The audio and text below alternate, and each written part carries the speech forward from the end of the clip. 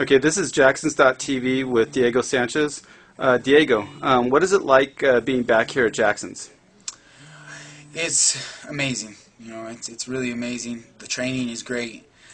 Working back with Greg, the connection is just awesome, and he really is working hard to be the best trainer in the world, and I just want to be the best student in the world. So I'm back over here with the team, and back in my hometown, Albuquerque, New Mexico, and my heart feels good. I'm nice and warm and fuzzy inside, and training hard and focused. And the great thing about this team is you can't slip on your game at all, or you'll come into the gym and you'll get your ass kicked.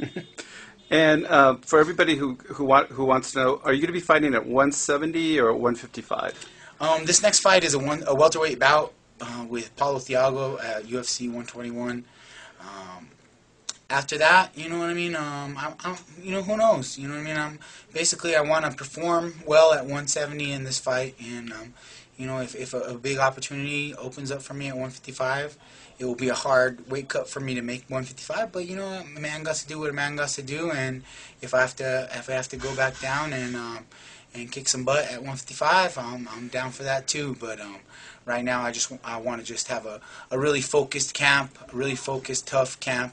I'm a little over 2 months out. I'm full board into this camp. The last fight around, I was unfocused and a little bit lost, and so I really want to give my fans an incredible fight, show them the Diego of old with great in conditioning, great intensity, and just that nightmare. So that's what I got in plan for Paulo Thiago.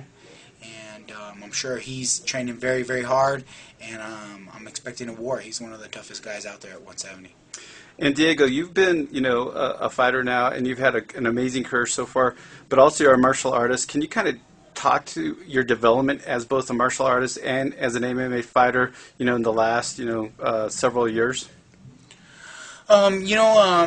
It's always been a constant evolution process for me to become a striker.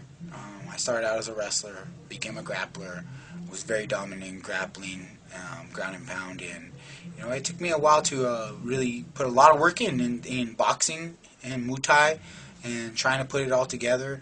And right now I'm just feeling like my style is coming together, and nobody knows me better than my very first trainer, Greg, and he knows how to tweak me, train me, and find the strengths and weaknesses in my style, and just get me sharp, razor sharp. And so now that I'm back here at Jackson's, I just want to just continue to evolve with all these great martial artists that are in and out of the gym every day, and just get another win back on the record for the Burke.